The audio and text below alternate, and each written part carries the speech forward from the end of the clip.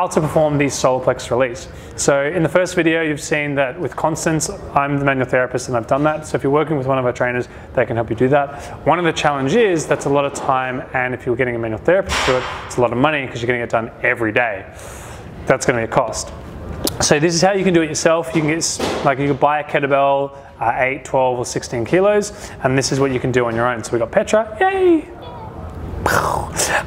Working on this one. So with Petra, we're actually going to have the kettlebell at a slight angle. Now with this, you want to feel where your rib cage is. So Petra's rib cage is here, not there. So if you're putting it on the bone, it's not going to release.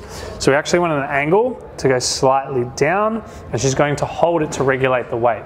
If she wants to push down more, she can increase the tension. If she wants to ease it off, having a bit of a bad day, feeling tight, she can ease it off. So you can work on this at your own pace.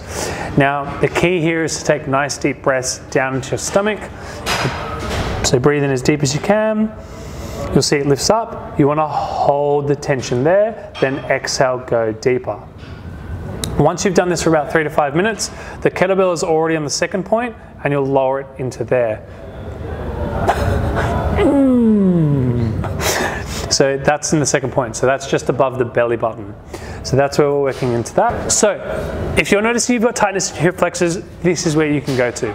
So with the hip flexor, so we're going to take this off. Petra's going to point to the belly button. 2 fingers from the belly button, so right there, 2 fingers across, and there's the hip flexor. You'll know it when you find it. Now, Petra started with bent knees because that brings the hip flexor into a shortened position. Then from there, we're going to lengthen the leg out as much as we can, and we'll feel more tension. Then we bring it back up. Now you can do the other leg, it's not going to do much. You want to actually work on the leg that the kettlebell is on. Oh, this feels so good! So work with the leg that you're looking at restriction. Now, you may notice that the leg only goes maybe halfway. You're like, oh, then you just bring it back. Then go again, and you work that range. Okay, so you can progress and regress this option as much as you need. Again, each side doing like 5 minutes. So in total, you should be doing about 10 minutes on this.